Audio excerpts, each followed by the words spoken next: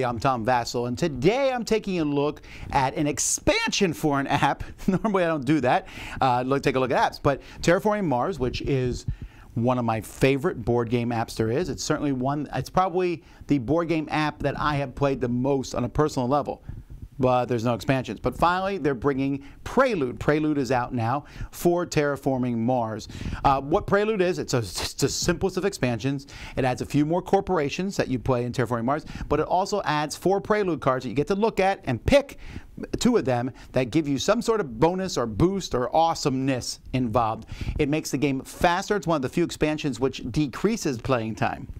My rating of this game in real life, the actual expansion, is a 10 out of 10. I will never play Terraforming Mars without it. It is amazing. For how small it is, it certainly does exactly what I want it to do.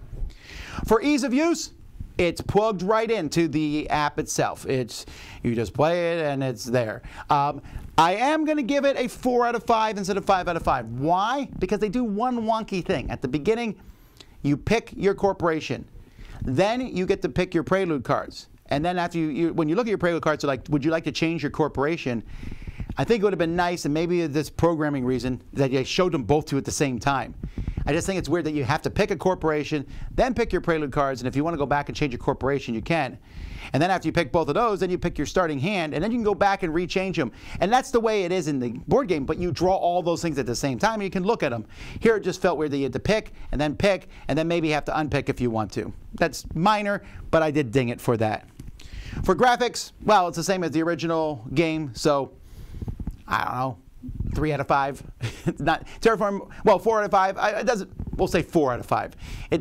Or maybe NA. I guess it doesn't matter. They're just more cards. They look fine, but you don't look at them any more than the very beginning of the game. Pizzazz, nah. This doesn't matter here. No points for that. AI. The AI picks stuff. I don't know how well they put them together.